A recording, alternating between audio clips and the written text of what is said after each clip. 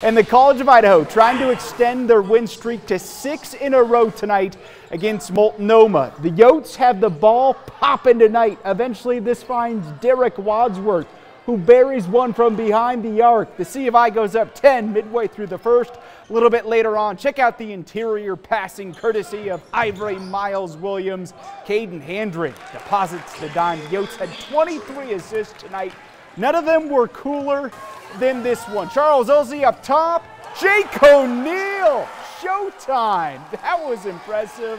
Holy buckets. Man, that was incredible. Wadsworth had 15. Paul Wilson added 18. Ricardo Time had 17. C of I rolls tonight 90-72 the final. Up.